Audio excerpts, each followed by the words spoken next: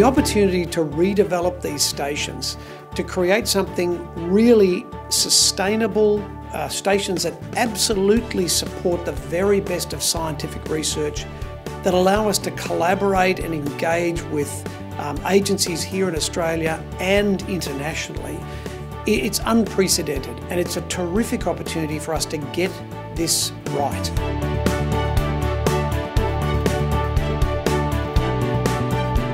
The Davis Station of the future brings together that strong expedition history, so that engagement, that understanding of Antarctica, that protection of environment, and it takes it to another level.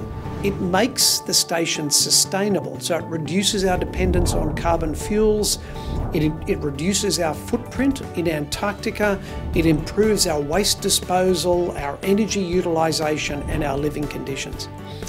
It brings better laboratories that allows our scientists from inside the Australian Antarctic Division, from across the program and internationally, to undertake research that we've never undertaken before.